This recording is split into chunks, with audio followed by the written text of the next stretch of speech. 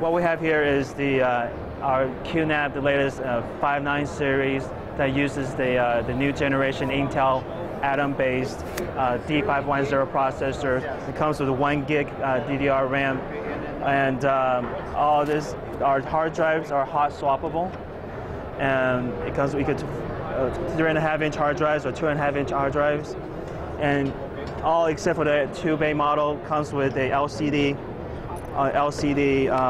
panel for easy installation. Your technicians to go in or end users to go in and set up this NAS without having to use a computer or a laptop. You can just follow the instruction on the screen.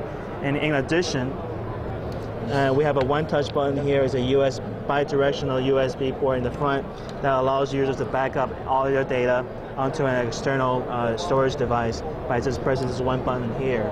They can just back up everything without having to, again, go to your laptop or computer to do all that stuff. It's very easy for backing up.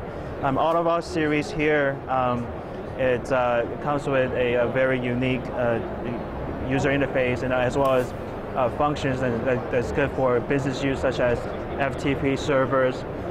You can set it up as a web server or a print server, and it's and as well for home usage, you can do an iTunes server, and just very easily share media files very easily across the local area network. And I can show you in the back, we have dual Gigabit LAN ports right here.